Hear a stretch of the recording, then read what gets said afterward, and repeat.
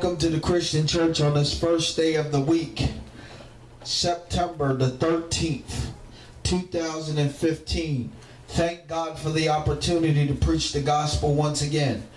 Thank God for His goodness and grace and how He brings us through no matter how challenging each and every day has been. God has been faithful to us to bring us through each and every challenge. Last week, we came from Jeremiah chapter 6. I told you this would be a little short two-part series dealing and you're looking and seeing how the problems that were going on in the days of Jeremiah are still connected to today, and how we are seeing people who know the truth turn their back on the truth. And the Bible says God calls them reprobate silver because the Lord has rejected them. If we're not following and obeying God, do you understand that there is a judgment comes? First, God tries to correct you because He loves you enough to tell you the truth about yourself. But if you do not respond to that truth, then God will cut you off and you end up living according to your ways, and you will receive the punishment when you die. You understand? As you await the day of judgment, which will be the final consequences of your action, which have eternal consequences. We must be serious about our walk with God, our relationship with God, how we carry ourselves before God, and how we treat others. And we must make sure that we're obeying His word, because if we are not, God is not going to sit and look at that and wink at that and smile. For He is going to deal with us according as our works deserve. We're going to go to Jeremiah chapter 7 and continue to see what God was dealing with in the days of Jeremiah, as we celebrate the fact that Jesus Christ was born. And we believe that Jesus Christ was born during this time of the year, according to as the scriptures tell us. And so we see how people have corrupted even the birth of Christ, just as they corrupted the death of Christ, come up with their own pagan holidays and use customs that the Bible calls abominable in trying to celebrate something that is supposed to be holy and sacred, such as the birth of our Lord and Savior.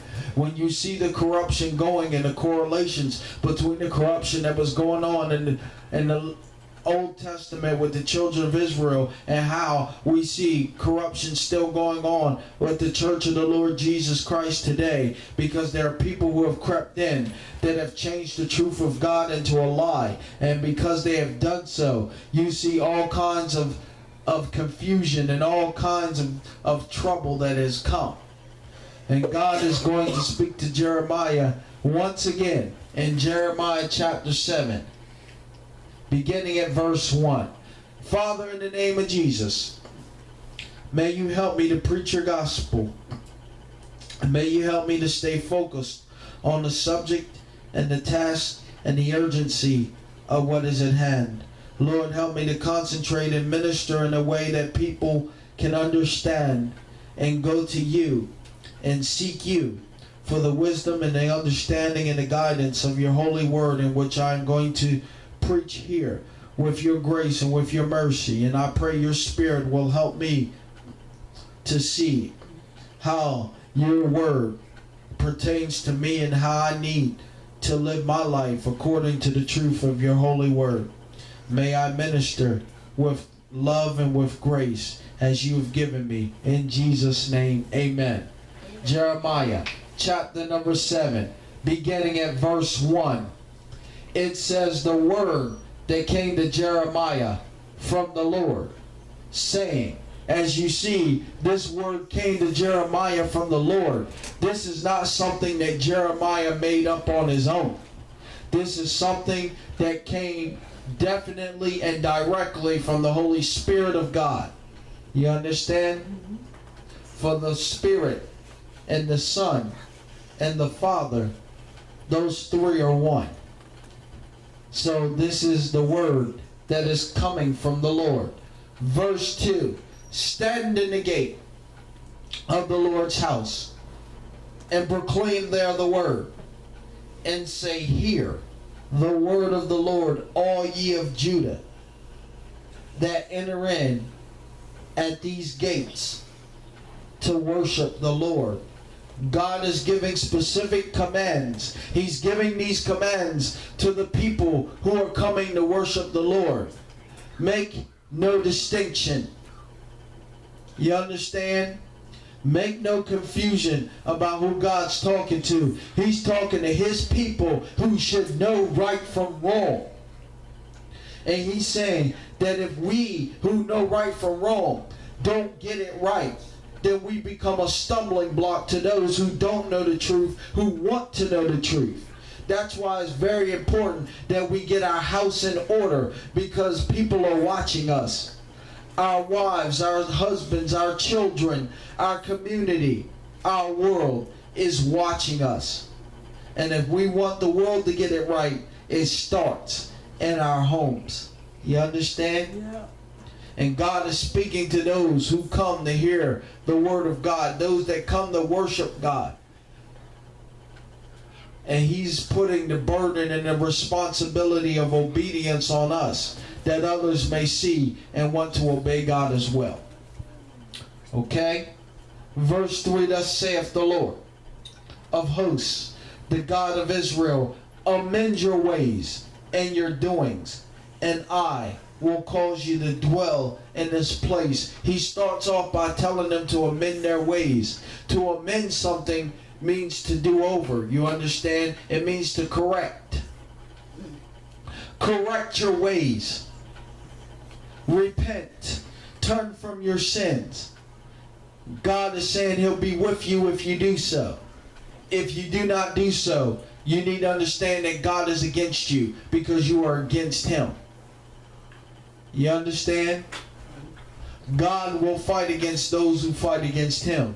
And guess what? You can't beat God. Nope. Verse 4. Trust ye not in the words, in lying words, saying the temple of the Lord, the temple of the Lord, the temple of the Lord are these.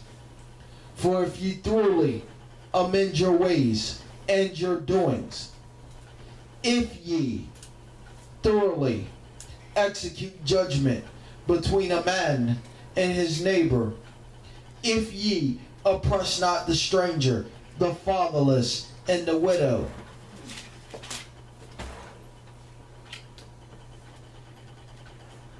and shed not innocent blood in this place, neither walk after other gods to your hurt.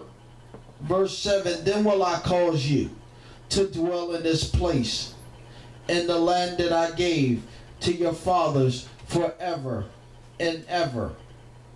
You understand what God is telling them? Don't you think because you come to church that you're all right. In this particular instance, he's talking about the temple of the Lord, which is the place they went to worship. But now God says he wants true worshipers that worship in spirit and in truth. And he's telling you to not trust in lying words. Don't trust in the words of people telling you, well, you went to church this Sunday, so you must be all right. This is not a place where you come and sit to take up space or to catch an afternoon nap. This is the place where we hear the word of truth and we respond. And it starts by correcting ourselves. We can't fix other people until we let God fix us. Then we can see clearly to help our brother or our sister or our wife or our husband. You understand? Until we get it right with ourselves, there's no need in us blaming other folks for our troubles. We must understand that God wants you to do better. God wants you to get better. And it starts by getting better on the inside. It's on the inside out. Happiness is not something that you can conjure up with your mind. Joy is what you're really looking for, and only the Holy Ghost can give you joy. And he says if you don't walk after other gods, see, all these materialistic things, money, sex, drugs, all of these things, prestige, power, these are other gods that will lead you to hell. Jesus said that we are to worship the Lord, our God, and serve him only. That is the first and greatest commandment, you understand? Is to love the Lord your God with all your heart, soul, mind, and strength. God said, thou shalt have no other gods before me. Do you understand that those things that you think you need to make your life better can become your gods? If you're not careful, you will put them ahead of the living God. Ooh, the Bible says God shall supply all your need according to his riches and glory in Christ Jesus. The Bible says the Lord will provide. That's why we call him Jehovah Jireh, because he provided, just like he provided the ram for Abraham in the bush. Do you understand? God will provide all of your needs, but you have to be humble and you have to be willing to surrender your life before him. As long as we have too much pride and stubbornness and rebellion in our hearts, we will lose out on what God has for us. And in the end is eternal destruction to those who do not come to the understanding and knowledge of the truth of the word. Verse 8, behold, ye trust in lying words that cannot profit. It'll do you no good listening to a liar. Will ye steal, murder, and commit adultery, and swear falsely, and burn incense unto Baal, and walk after other gods, whom ye know not? And see, people don't understand. Burning incense to Baal is more than just what they did in the Old Testament. When we partake in the celebration of these pagan holidays like Christmas, which have nothing to do with Christ, and when you look into what Christmas is all about, I talked about it last year. I have sermons out talking about what Christmas represents. How many babies were killed on the altars and sacrificed unto Baal. And we have the nerve to try to celebrate these things and say they're honoring to Jesus. They are not honoring to God. God will deal with us one day if we do not turn from our wicked ways. That's why I have purposed to remove Christmas from my home and to celebrate the birth of Christ, not the fact that Jesus was crucified. What is there to celebrate about that? That was the most horrible thing that could ever happen, is an innocent God the Son go to Calvary for us, and yet he did it for us in love. We appreciate what Jesus did for us. We do not celebrate the fact that he was pierced in his side, that he was planted with a crown of thorns on his head, that he had nails driven through his feet and his hands. You understand how painful that was for Jesus, and people are celebrating the fact that he was killed and crucified. Thank God he rose from the dead. Thank God he loved us so much he gave his life. But there is nothing pretty about it. And it has nothing to do with the Christ Mass of the Roman Catholics, which is really Saturnalia, which was a feast in which all types of evil and idolatry took place.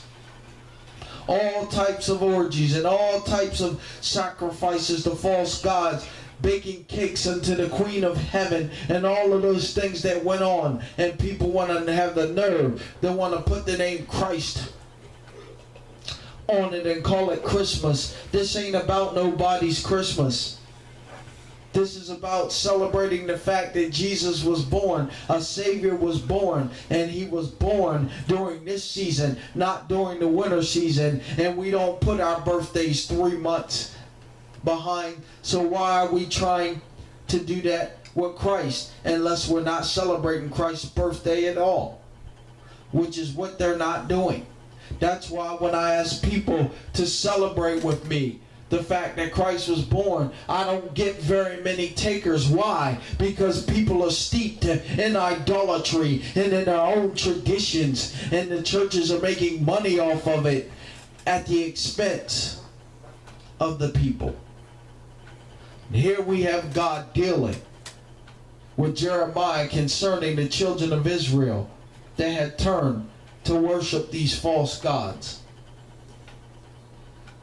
The Bible says that they walk after other gods that they know not. And verse 10, and come and stand before me in this house, which is called by my name, and say, we are delivered to do all these abominations. See what they're doing? They're going to the place of worship with all this idolatry that they've committed, and had the nerve to say they've been delivered. They have deceived themselves. And God is letting them know He's not pleased. In this house, which is called by my name, become a den of robbers in your eyes? Behold, even I have seen it, saith the Lord. But go ye now unto my place, which was in Shiloh, where I set my name in the first, and see what I did to it for the wickedness of my people Israel. And now, because you have done all these works, saith the Lord, and I spake unto you, rising up early and speaking, but ye heard not, and I called you, but ye answered not.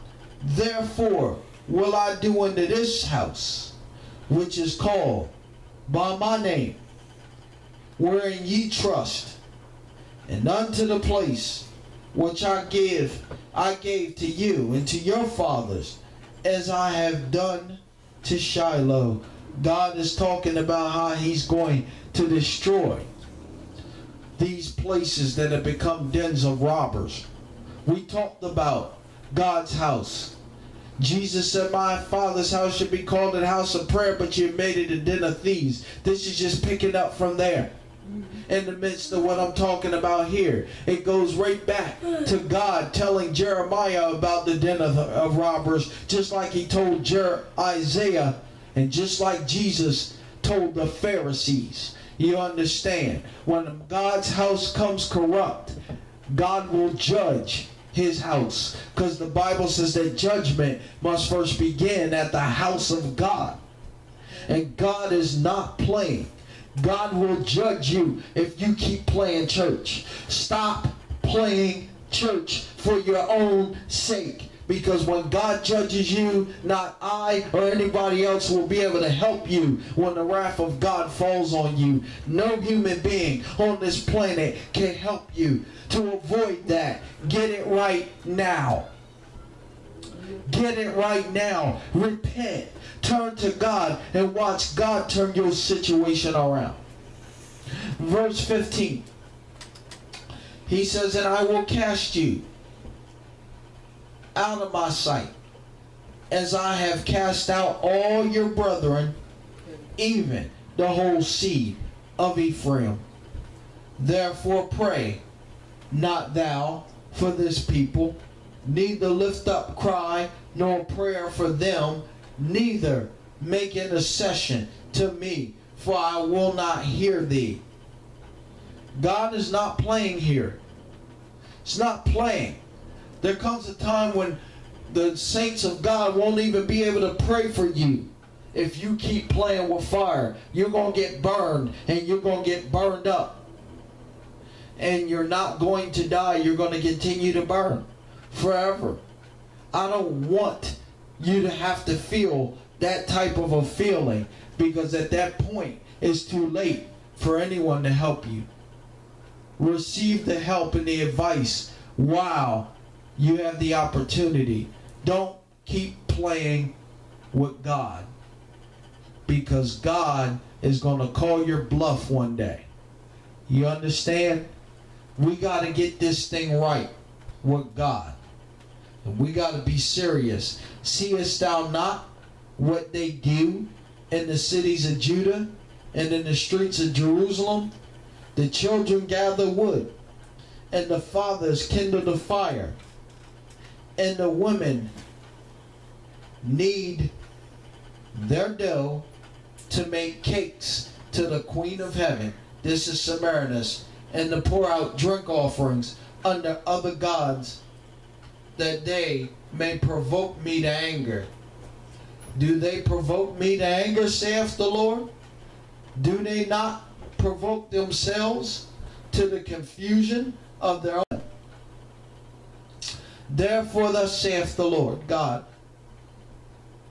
He says, behold, mine anger and my fury shall be poured out upon this place, upon men, and upon beast, and upon the tree of the field, and upon the fruit of the ground, and it shall burn and shall not be quenched. It's a fire that you're never going to be put out, never be able to put out. Thus saith the Lord of hosts, the God of Israel, put your burnt offerings unto your sacrifices, and eat flesh, for I spake not unto your fathers, nor commanded them in the day that I brought them out of the land of Egypt concerning burnt offerings and sacrifices. But this thing commanded I them, saying, obey my voice, and I will be your God, and ye shall be my people. And walk ye in all the ways that I have commanded you, that it may be well with you, or it may be well unto you. But they hearken not, nor incline their ear, but walk in the counsels and in the imagination of their evil heart, and went backward and not forward. They backslid. You understand? God said, turn unto me. Stop doing the evil that you're doing, and I'll fix the situation. And they would not turn.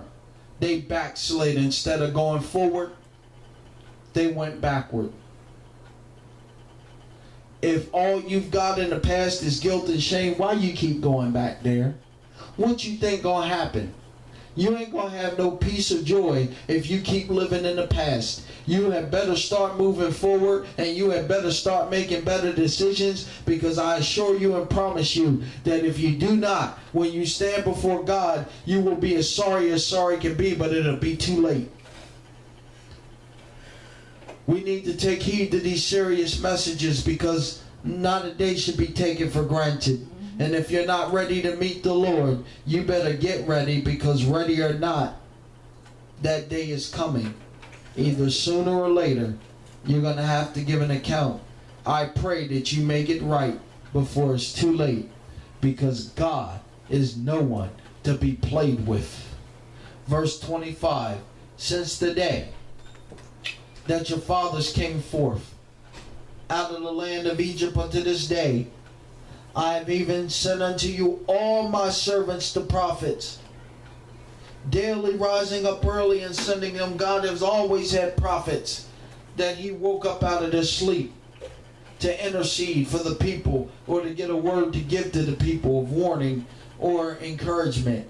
Yet they hearken not unto me, nor incline their ear, but harden their neck. They did worse than their fathers. Therefore thou shalt speak all these words unto them, but they will not hearken to thee. Thou shalt also call unto them, but they will not answer thee. But thou shalt say unto them, this is a nation that obeyeth not the voice of the Lord their God, nor receiveth correction. There we go. Truth is perished and is cut off from their mouth. Cut off thine hair, O Jerusalem, and cast it away. And take up a lamentation on high places, for the Lord have rejected and forsaken the generation of his wrath.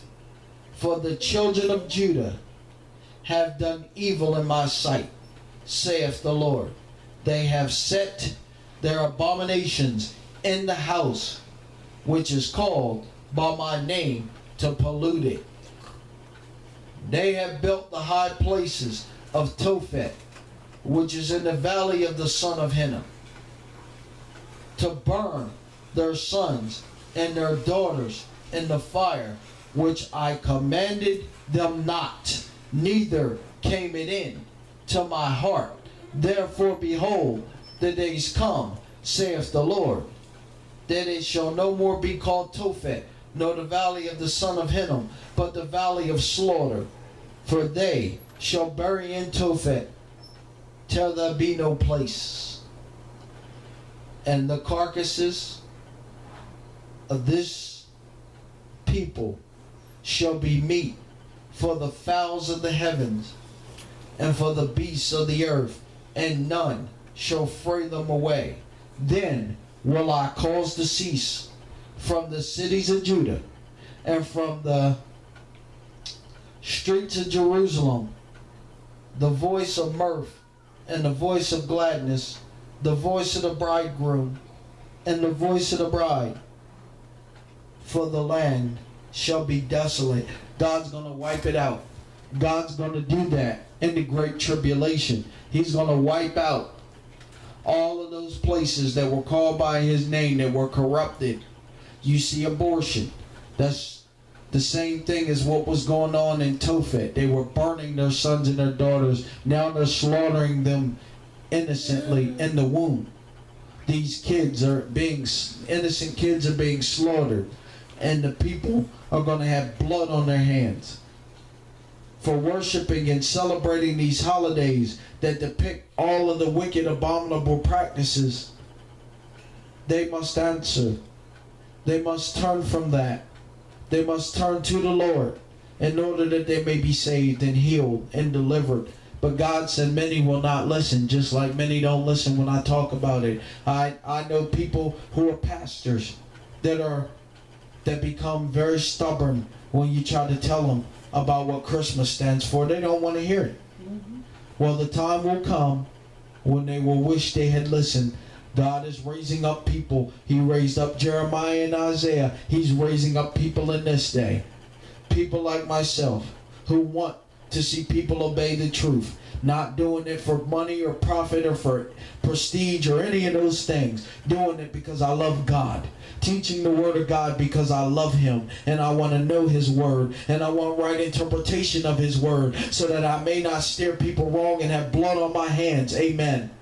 So I tell you the truth of the gospel. I preach these from the Old and New Testament because there's much we can learn from the Old Testament. We are in the New Covenant. We are saved by the grace of Jesus and not by the works of the law. That does not give us permission to just live any kind of way we want to live. We must obey the truth of the word. We must obey the scriptures and understand that it is by Jesus that we are saved. And by the power of the Holy Spirit we can be pleasing to God when we turn from our evil ways and let his blood let the blood of his son cleanse us. We no longer need burnt animal sacrifices and different things. God wants us to amend our ways. He wants us to turn to him and he will fix our situation, and it will be to our benefit to turn to God and not worry about the enemies and people who will stand against you, because God said in his word that if God be for you,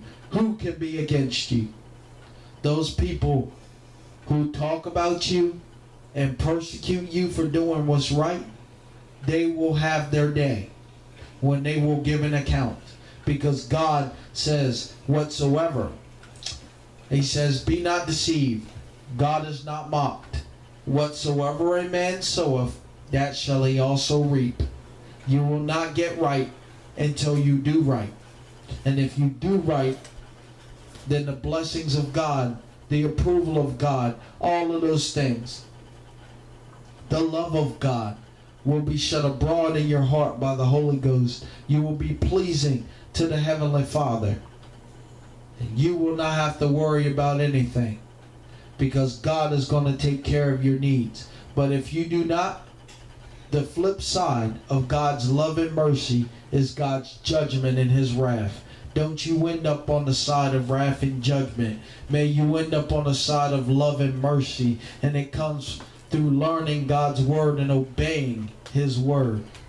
Don't matter if your situation looks complicated. God can sort it out. Give him a chance. Turn from your sins. Turn to God, and you will not be thrown away as reprobate silver. You understand? Trust God. Father, in the name of Jesus, I thank you for the opportunity you've given me to once again preach your holy word with passion, with love, and with seriousness. Thank you, Lord, for empowering me to speak beyond what my physical capabilities or mental abilities may entail. Thank you, God, for giving me the ability to minister the truth of your word with the power of the Holy Ghost, in hopes that those who hear the word of God begin to make the necessary changes, that they may enter into the joy of the Lord one day and not have to fall into the fires of hell for disobeying the truth of the word. I pray your Spirit will help us, convict us, correct us, instruct us, encourage us, and guide us, and teach us in the way of truth and in the way of righteousness, in Jesus' name. And I pray for your mercy and grace and your protection to be with us as we travel and as we go about our daily activities. May we trust you and know, Lord God, that you're greater than the football games or anything else that's taking place in this world. There is none or nothing or no activity or no sport greater than the living God. May there be no other gods before us. May we give our allegiance and our love to the Father, the Son, and the Holy Ghost, in Jesus' name. Amen. God bless you. You are dismissed. Go in His grace. Praise the Lord.